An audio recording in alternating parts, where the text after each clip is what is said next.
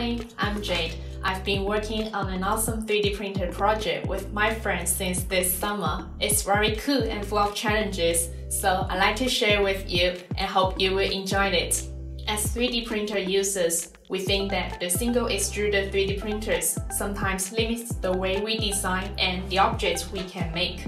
For example, it cannot print objects with complex geometry, not allow us to combine different materials in one print. So we think that dual extruder is a must when we want to make more with 3D printing.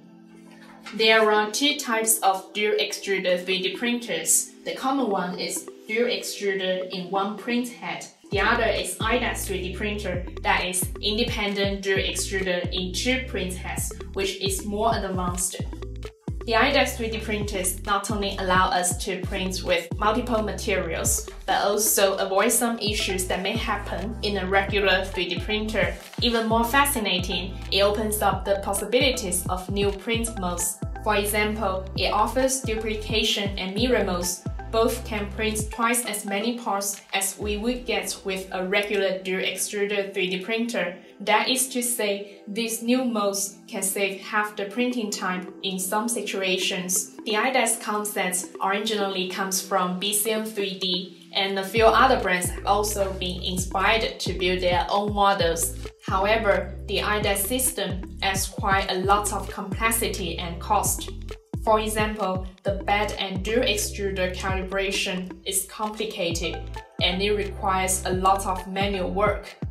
And the average price for a good quality IDEX 3D printer is over $3,000. Although there are a few cheap options, they often put price over quality and design.